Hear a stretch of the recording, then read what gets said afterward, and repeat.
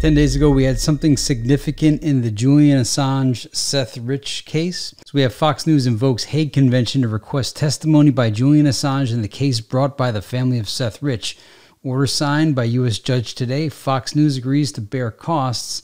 They have some very interesting questions. Now, this is a large document. I will put the links to that tweet and this document in the description. So I'm just going to scroll down. The part I just want to read is the meat of it, and that's the questions they have. You could see there's a story behind it. This has been ongoing. So here are the questions. Fox News seeks testimony in response to the following specific questions. What was Mr. Assange's role, if any, in the establishment of WikiLeaks? 2. What was Mr. Assange's role, if any, in connection with the activities of WikiLeaks in 2016? Number 3. In 2016 and 2017, what role, if any, did Mr. Assange have regarding the content of WikiLeaks' Twitter postings? 4.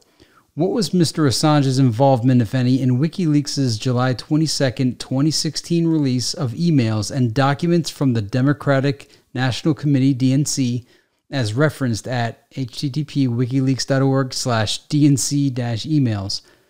5. When were those emails and documents provided to WikiLeaks? 6. How did WikiLeaks obtain the DNC emails and documents? 7. Which individuals and/or entities provided the DNC emails and documents to WikiLeaks? 8. Which individuals and/or entities obtained those materials from the DNC? 9. Describe any role played by Seth Rich, to your knowledge, in obtaining those materials and/or providing them to WikiLeaks. 10.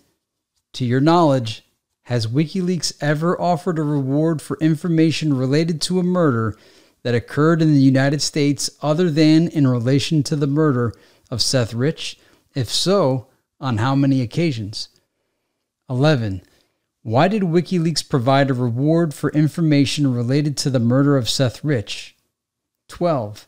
Has Mr. Assange ever communicated with Seth Rich in any manner? 13. If so, what was the content of the communications? 14. If Mr. Assange himself has not communicated with Seth Rich, is Mr. Assange aware as to whether any person affiliated with WikiLeaks ever communicated with Seth Rich in any manner? 15. If so, A, who communicated with Seth Rich, and B, what, to Mr. Assange's knowledge, was the content of such communications? 16. Has Mr. Assange ever communicated in any manner with another member of the Rich family, including, but not limited to, Aaron Rich, Joel Rich, or Mary Rich? If so, what was the content of those communications? 18. To Mr. Assange's knowledge, has any other person affiliated with WikiLeaks ever communicated in any manner with a member of the Rich family? 19. If so, A, who communicated with the Rich family, and B, what, to Mr. Assange's knowledge, was the content of such communications? 20. To Mr. Assange's knowledge, did any individuals and/or entities affiliated with the Russian Federation, including but not limited to the FSB, SVR, GU or GRU, FSPSI, or any other intelligence service, play any role in obtaining and/or providing to WikiLeaks the 2016 DNC emails released by WikiLeaks?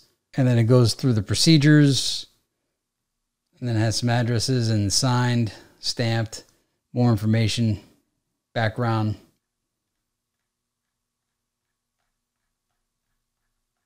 And it just goes on and on. It's a really long document. So if you want to read this, the links will be below. These are pretty exciting questions. A lot of these are questions that should have been asked 3-4 years ago. We wouldn't have had to go through all the Russia collusion because somebody stole those emails, and it wasn't Russians. It was an inside job. So this might be a really interesting article to read. I mean, this is the most I've seen written about Seth Rich. So anyway, thanks for watching. I finally kept one to 5 minutes. I'll see you in the next one.